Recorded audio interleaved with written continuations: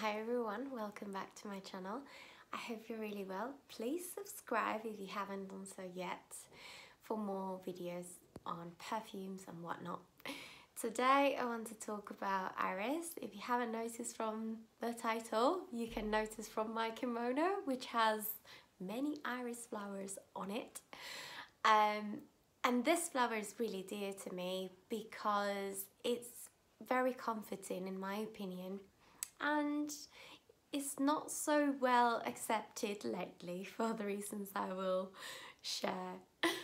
To start with, one of the reasons I love Iris, I have to give a bit of background. Iris was a goddess, the goddess of the rainbow in ancient Greece, and she mainly was the messenger of the gods from heaven and earth. So she was the bridge, like the rainbow is.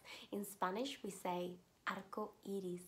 And also the reason why the flowers are called iris is because they may change color, or they vary in color.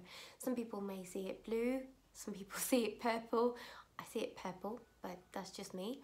And well, it's a very interesting flower because it represents wisdom and hope, and for that reason I find it fascinating. Further to that, I think in perfumery we have used it in the last century, overly used it, and it carries out some vintagey vibes when we purchase a perfume that has, you know, iris to it. Iris can be used in two different ways. We can use the bulb of the flower, and what we get is a more carrot sweet like scent. I don't know if that makes any sense, but it's more sweet. And then if we actually use the actual flower, we end up with a more flowery and, you know, violet-y scent.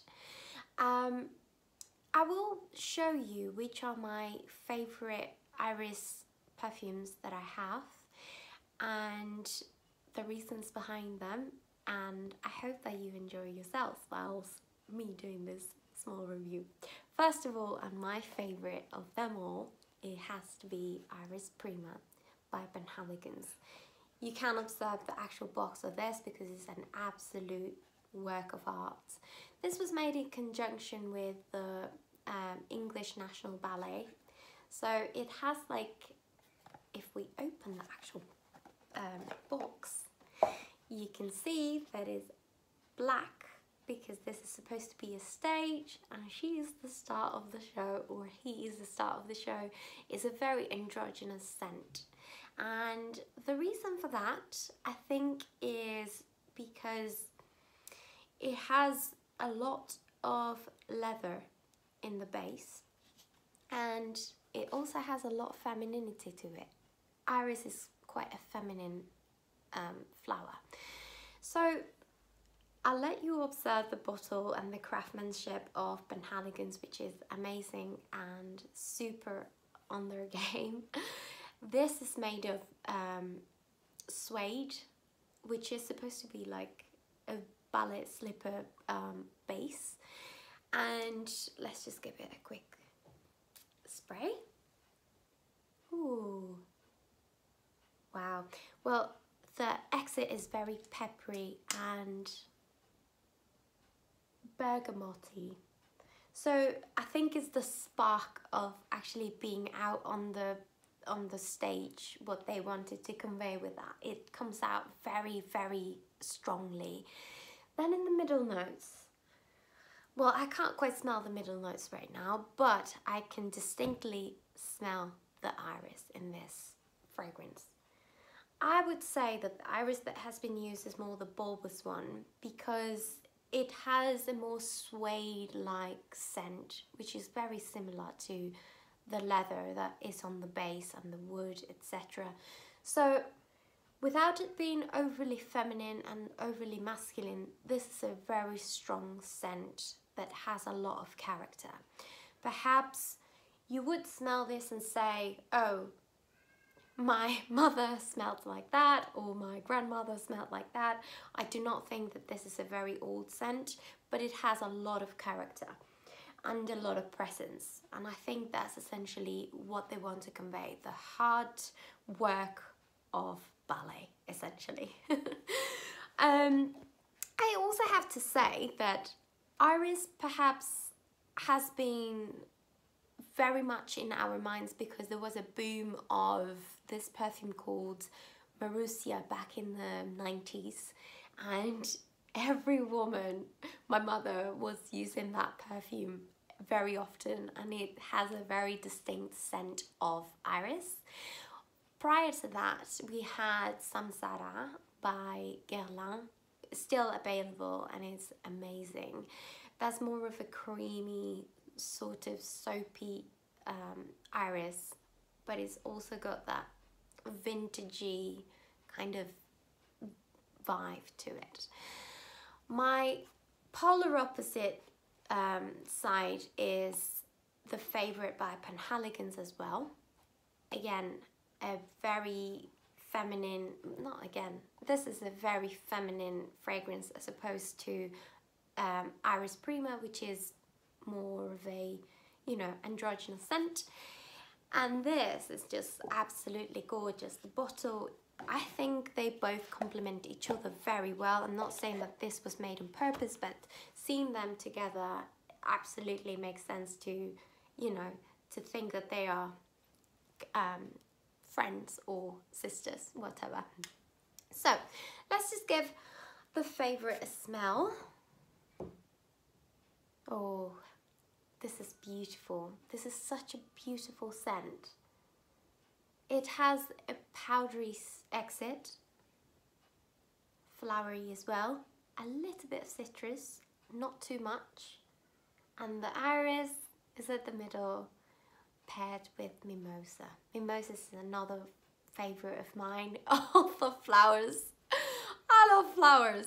I mean, I couldn't pick, but you know, iris and mimosa are just a very nice combination, very soft, very feminine, very easy to wear.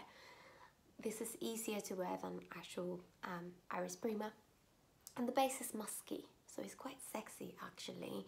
I would say that this is not on the level of femininity as Delina or Delina Exclusive, because those are very rosy and very, very, not bubblegummy, but very feminine, absolutely feminine. But this is feminine, but not too much in your face that you want to like cry all the time.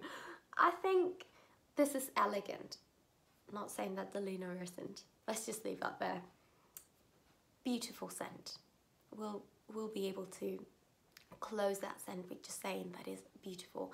Both of them, I bought them blindly, and I did so because reading the ingredients and the components, and I would say that Iris Prima was not what I was expecting. I was expecting something more leathery and less pungent, but I'm not disappointed at all. It's one of my favorite scents that I have, and the favorite, I also bought it blindly, and I would say that it was because of the marketing and the actual bottle. This is really bad. And when it arrived, it was, for me, like, this scent represents me at times, of course. Like, it varies. That's what perfume is for, to match your mood or change your mood with it. So another two fragrances that I want to introduce, but they're really like, I will introduce them not very lightly. They have iris on them, but I can't quite grasp it. I mean, first of all, we have Bois d'Argent by Christian Dior. Bois d'Argent is very woody. I mean, it's called bois, so bois is supposed to mean wood.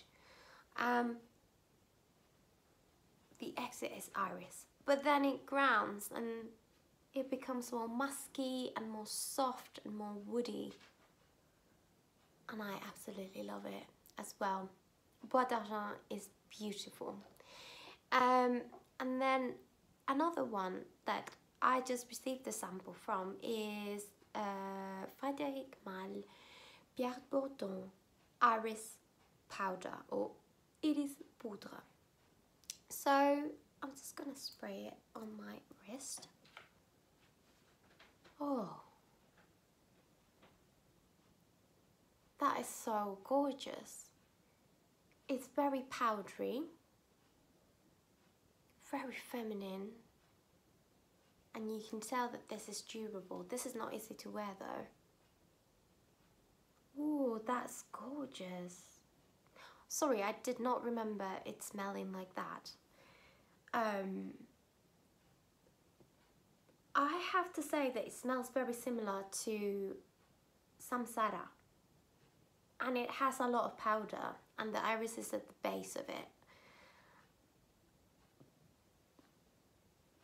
Is it worth for it to be the price that it has? I do not know. I would have to wear it for longer. But there are other alternatives to iris fragrances that I think could be also very similar to this. It's gorgeous though. I think it's gorgeous. I will see how it develops and think. I hope you liked this video. Give it a thumbs up if you did, and I will see you in my next video. Bye.